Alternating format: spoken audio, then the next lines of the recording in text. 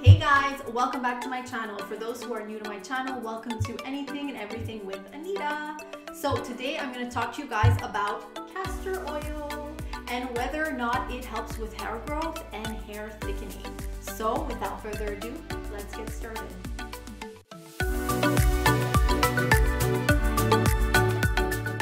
So just so you guys know, castor oil is a very thick oil, and I didn't just use it on its own. I tried it once and I felt like the oil was really thick and it didn't spread well all around my scalp. So I decided to use a carrier oil, which was jojoba oil, which is also very good for your skin and your hair, just to carry it a little bit and allow it to spread a little bit more on my scalp. So just before we go into the application and the mixture that I make in order to use this on my hair, I just want to let you guys know what castor oil is. So this is the main ingredient that I use in my mixture to put on my hair.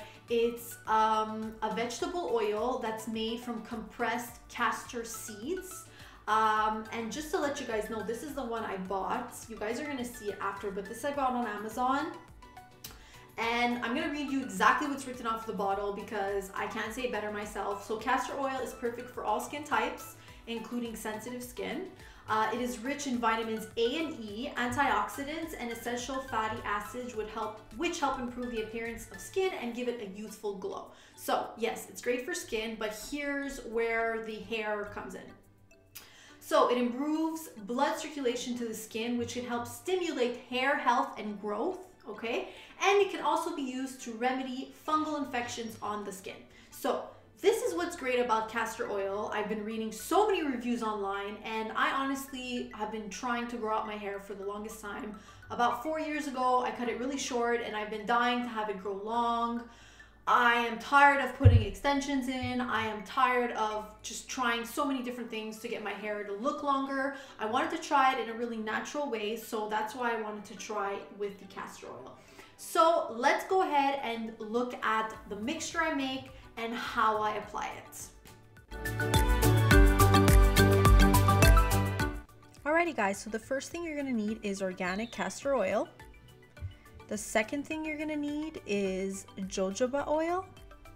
And the last and final thing you're gonna need is any essential oils of your liking. I usually pick rosemary mint because I like the smell. Alrighty guys, now on to the mixture. I usually use a little amber bottle to put everything together. So that's what you guys see here. Generally, I'm gonna start off with putting the castor oil in because it is the thickest. As you guys could see, I had some left over from my last little mixture that I made. So first things first, we're gonna put in half castor oil into this little amber bottle.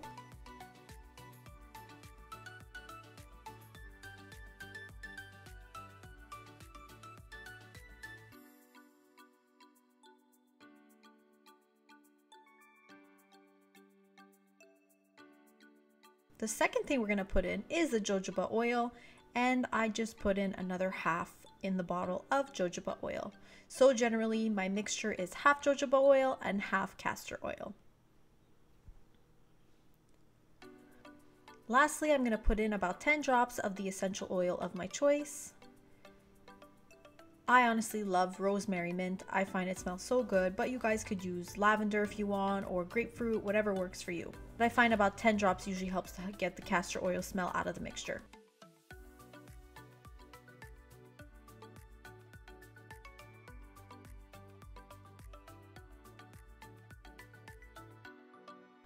Mix, mix, mix, and then we're ready to go.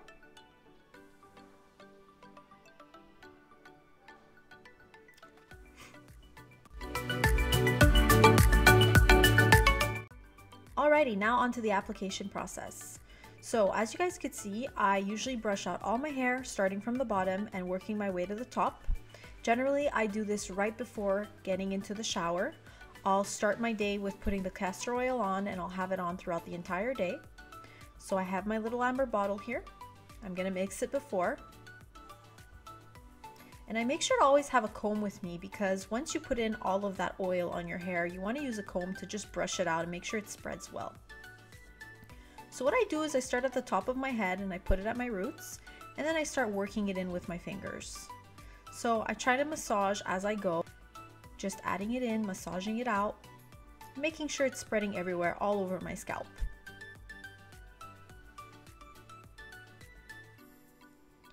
As you guys could see, I make sure to get it all at the top and all in the areas where I really want my hair to start, you know, growing or feeling thicker.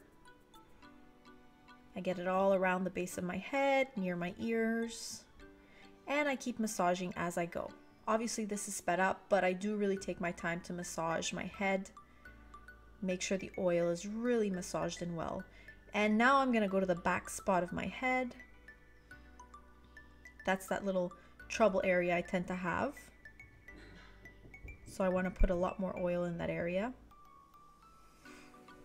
And another thing that I read online is that it's really great to apply the oil upside down so that some of the blood rushes to your head, and that will really promote hair growth.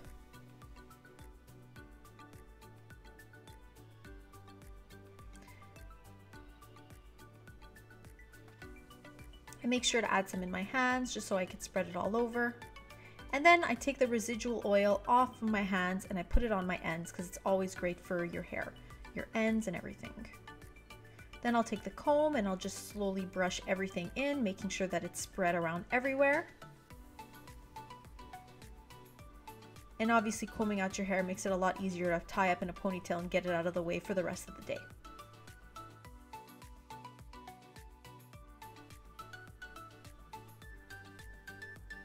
I'll tie it up into a little bun,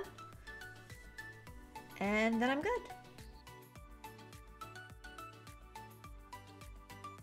I also add a little bit of castor oil to my eyebrows and my eyelashes. As you guys could see, I put a little bit on each, and then I put it on my eyelashes. I'm always sure to not get it in my eyes because it is very thick. I was actually trying to grow out my eyebrows during this quarantine time so that I could do a nice new shape on them when plucking.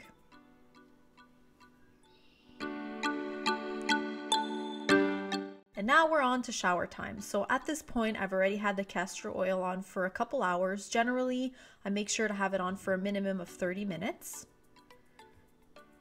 So what I'll do is I'm gonna go in with shampoo. I use a pretty dense shampoo, so I feel like one shampoo is enough. But some people, depending on their hair type, will have to shampoo twice. But generally, I go in once and I make sure to scrub everywhere and get all of that oil out.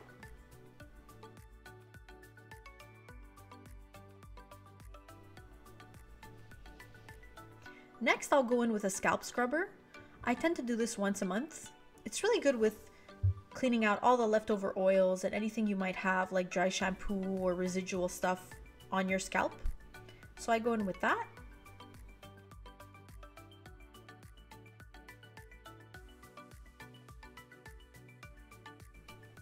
And then finally, I'm gonna go in with a really deep conditioner.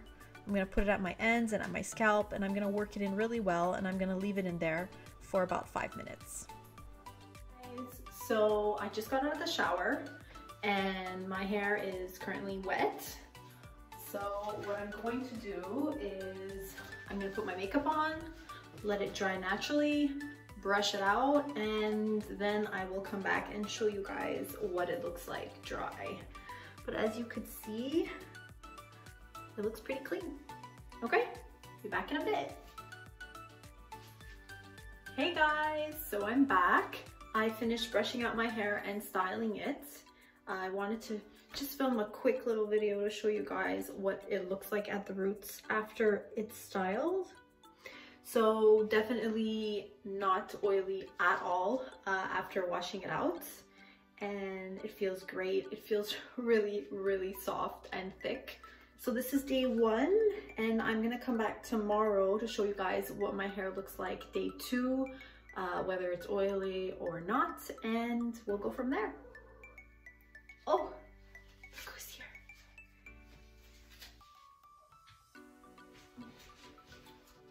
Say hi. Hi, little man. Hi, little man. Say bye, guys. See you tomorrow. Bye, see you tomorrow.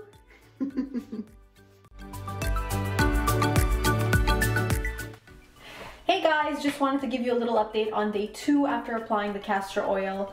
As you guys can see on my scalp, there's very little oil, so my hair still looks clean, it still feels clean, and it's super, super soft. So even though the castor oil is a very thick type of oil, with the mixture that I made, we were able to apply it, remove it very well with the shampoo, and here you have it.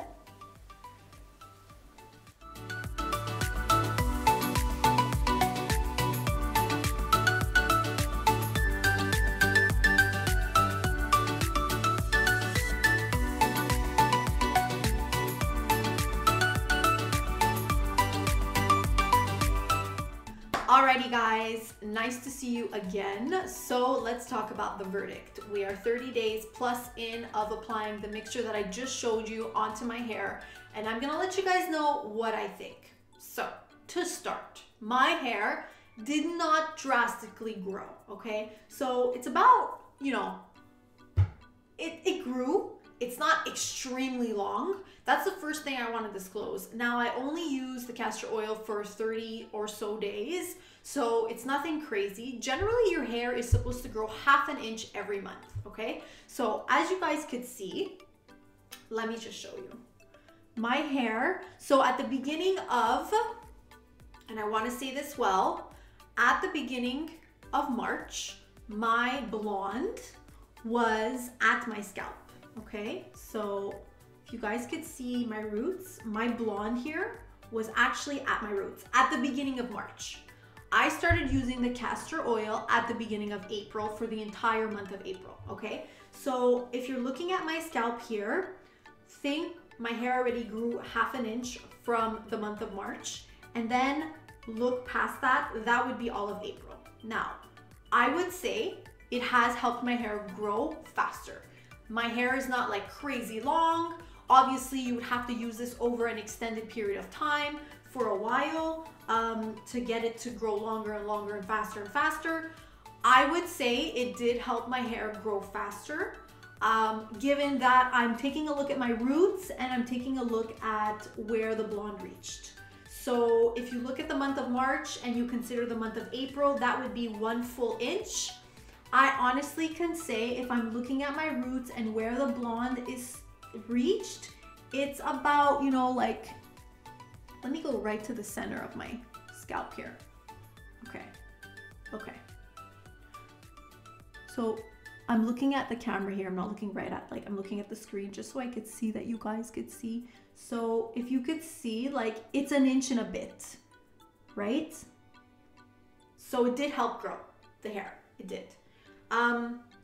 What I do want to say, which was for me the biggest change in my hair, was how thick it felt. I felt like every time I would put the castor oil mixture on my hair, it would always feel so much thicker afterwards, and it would feel so healthy, okay? At my ends, at my scalp. And the reason for this is castor oil locks in moisture at your strands, and it makes your hair feel fuller, okay? It's not a trick. It actually helps moisturize your hair, and it makes it feel fuller and thicker. So if there's any takeaway from this, castor oil, or the mixture that I made with the castor oil, helps thicken your hair. It helps your hair feel thicker. I have an issue at the back of my head, which is here, like in this area. Because of the way my hair grows out, it turns. And I always end up looking like I have less hair in this area, and I could feel for it. Like, I always need to make sure that my hair is kind of like covered in a way where you don't really see it thinning in the back. And I feel like the castor oil has really helped with getting that area a little bit thicker, or the hair feel a little bit thicker, and kind of covering it up a little bit more, which is really, really helpful. Apart from that, I honestly love having the castor oil in my hair. I feel like when I would have it, it was just rejuvenating my hair. And what castor oil does, it's antimicrobial. So what it does is when you put it on your scalp, it will create an environment in which allows your hair to want to grow faster, quicker, because it's allowing your scalp to be clean. And like I said, it's antimicrobial, antifungal. So, and it also helps the blood, just the stimulation of blood at your scalp. Because if you're putting it in, you're rubbing it in, it's gonna help that. So that's gonna create an environment that's gonna help your hair grow.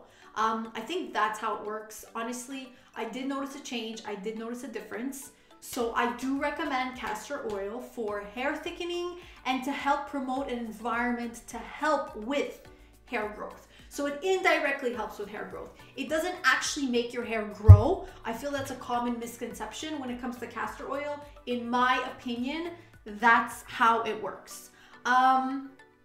And I think that's all I really wanted to say. Honestly, I think it works. I think over 6 months, you'd see a much more drastic change. So I'm gonna keep using it, and I might do, if you guys are interested, an updated video 6 months later using the castor oil mixture I was using. But honest to God, I got this on Amazon. It was not that expensive. It's pretty big, and I mean, I've already used it for a month and it's down to here. So it's gonna last. It really is gonna last. Just a quick mention about jojoba oil. Jojoba oil is an oil that doesn't really smell very much and is very thin. This is really good for your skin, by the way. If ever you come out of the shower, your pores are really open, the best oil to put, in my opinion, is jojoba oil. You just put a little bit on your hand and you rub it all over your face and it's perfect. But like I had said, I use this as a carrier oil for the castor oil mixture, and I put in a few drops of essential oil, like I already mentioned, to help with the smell, because castor oil smells nasty. So honestly, I'm going to keep going forward with that mixture, and I will, if you guys are interested, give you an updated video in 6 months. So yeah, very much recommended. Alrighty guys, that's the end of my video. I really do hope that you liked my video. If you did and you're not already subscribed, please subscribe. And if you guys have any questions or comments, don't be shy, drop them down in the comment section below. And that's it. Thanks so much for watching, and see you guys in the next video. Bye.